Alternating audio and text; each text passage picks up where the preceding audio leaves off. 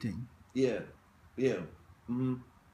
And how to negotiate that without getting trapped? Because at the end, my paintings always come out kind of like illustrations. But what's wrong with being trapped, Rod?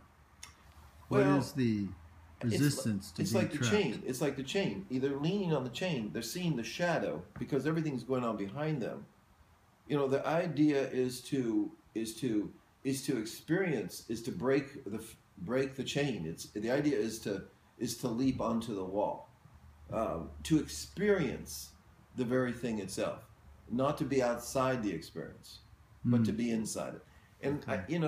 painters come and go through that process, but how to allow the painting to have a great say in the matter, how to be moved by the painting, how to be surprised, how to not be the boss all the time, Hmm. but be a playful, interactive dancer with something that's going on. I mean, we all call and respond in our paintings. Okay, yes, I think I need to move the tree over. My blues are too awful, or I don't use blue. honestly, The I don't know what you got to do. You got to mix tar with pigment, and you got to take it in a bucket, and you got to dump it down, and then spread it across. Is that what you got to do? That's what you got to do. You know.